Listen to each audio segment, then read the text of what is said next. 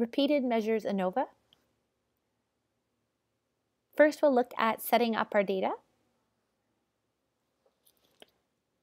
Before we run our repeated measures ANOVA, we need to ensure that our data is set up properly.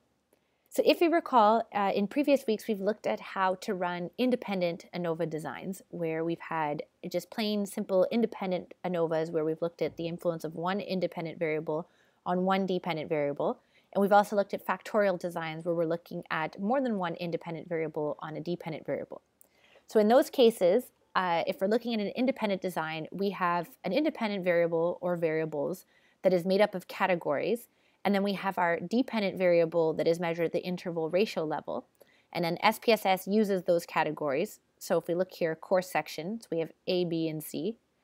And then compares those groups on our dependent variable, which is well-being. So in this case, when we're looking at an independent design, the independent variable is clearly its own observed variable in the data set, and the dependent variable is also its own observed variable in the data set. When we're dealing with repeated measures designs, it's a little bit different because in a repeated measures design, each participant participates in all levels of the dependent variable. So that means that in this case, if we look at course section here, we only have these participants are in section 1, and these ones are in section 2, and these ones are in section 3. Whereas for repeated measures design, we would need to have all 10 participants in each of the course sections. So to do that, you actually need to create a dependent variable for all of the levels of the independent variable. So let's say that we're interested in looking at how energy varies throughout the day, and we ask people to report their energy in the morning, afternoon, and evening. If we were to put that in SPSS, it would look something like this. So we have energy in the morning, energy in the afternoon, and energy in the evening. And we can see here that we have scores for all 10 participants at all 3 time points. So when you're setting up a repeated measures design, it's important to make sure that the dependent variables are separated by all of the levels you're interested in looking at.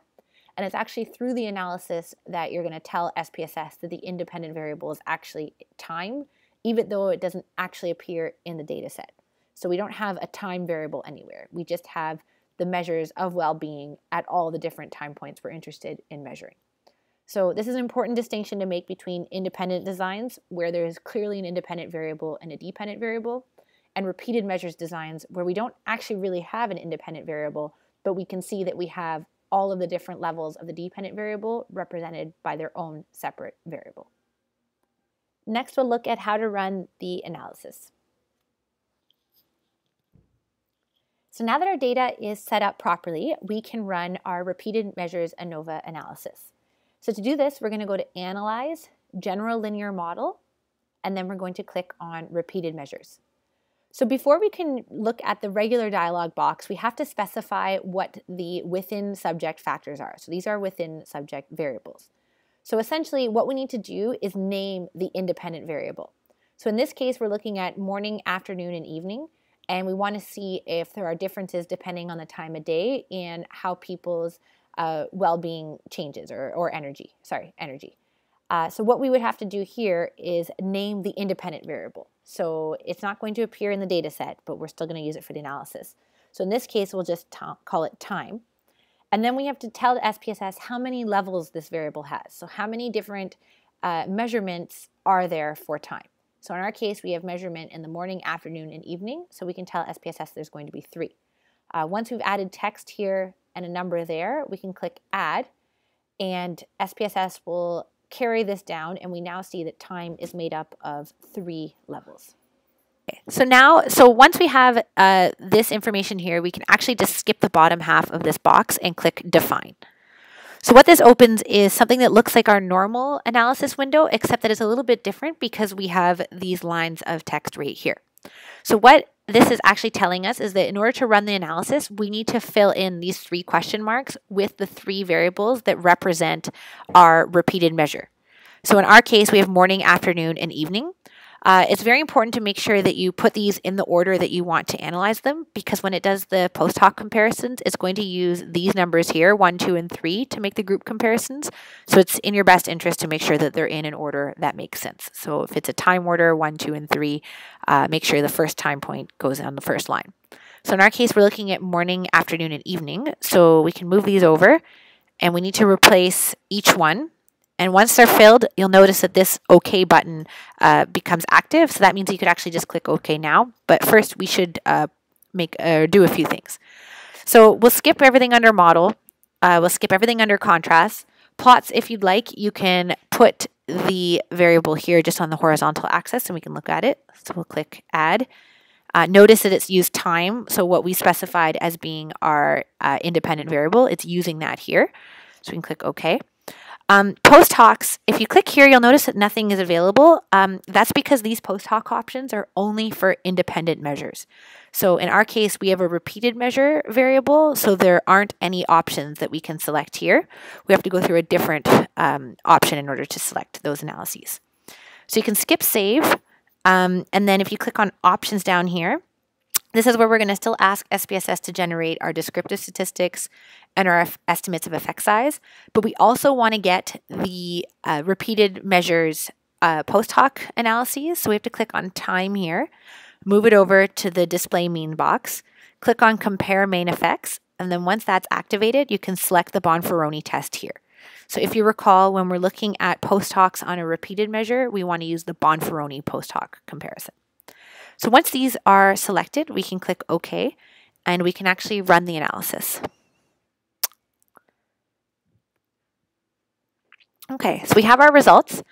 So the first table is always going to be the list of the variables that we have as well as the measure they represent. So we see here that our independent variable is time, and we have 3 time points, and morning is associated with 1, afternoon is associated with 2, and evening is associated with 3. Then we have our descriptive statistics, so we can see the mean for morning, afternoon, as well as the standard deviations, and we can see the evening. We can also see how many people there are per group. If you recall, since we have the same people in each group, even though we have 10 people per group, it still means that overall our data set only has 10 people. The next table you can actually ignore. These are the multivariate tests, so we're going to be ignoring that for now. You can delete it if it's confusing you, but you don't have to. You can just skip it. So the next thing we need to look at is the test of sphericity. So Mauchly's test is looking at whether the differences between the means of each group are, the variance of the differences between the means of each group are close enough or at least somewhat the same. So we have here the W statistic, an approximate chi-square that goes with this, so you don't have to worry about that. The degrees of freedom for this test, and then the significance value right here. So this is the most important one you want to look at. And in this case, we have a non-significant value, so it means that we don't have any issues of sphericity. So it means that in the table below, we can interpret the line that says sphericity assumed, since this value is larger than 0.05.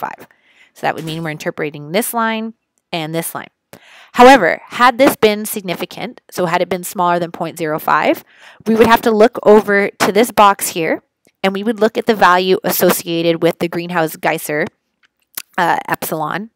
And if it's above 0.75, you're going to make the Hunfeld correction below.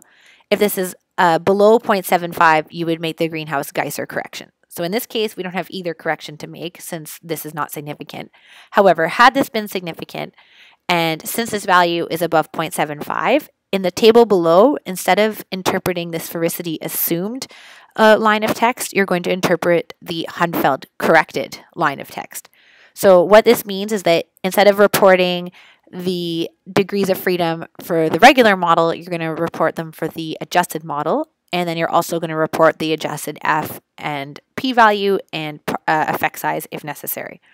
So in this case, we're interpreting this line. So we have 2 degrees of freedom. And then below here, we have 18. So although this table does look confusing, it is just the model and error lines from our ANOVA table as usual. It just doesn't have the same look to it, and all these extra lines of text really bulk it up. But you can still see here that this is the sphericity assumed line. So the model, so we have our sum of squares model, degrees of freedom model, mean square model, and then the F ratio right here. And then we have the same thing here for error. So sum of squares error, so residual, the degrees of freedom for the residual, the mean square for the residual, and then finally that's contributing to the F ratio here. So again, had there been a adjustment to make, we would have just simply interpreted one of the different lines and made sure that we adjusted the degrees of freedom where necessary. So the partial eta square is right here. In this case, the SPSS doesn't generate all of the sum of squares that you need in order to calculate the effect size by hand. So you can just report for repeated measures designs the adjusted eta square or R squared. They mean the same thing. Next table, we have our table of contrasts. So we can actually ignore this. And then we have the tests of between subjects effects, which we're going to ignore for the time being as well. So this brings us to our post-hoc analyses. And what we can see is that SPSS has generated 3 tables. So we just have the mean information here, so we can see the means of each group.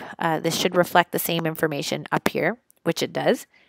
And then we have our pairwise comparisons. So we can see here that it's been done using Bonferroni. And what we can see is that there's no difference between times 1 and 2, since this is significant. However, 1 and 3 is different, and 2 and 3 are different from each other, but 2 and 1 are not. And if you look at the actual values here, since they're identical, it makes sense that they're not at all different from each other, whereas they should both have the same relationship with time 3, and they do.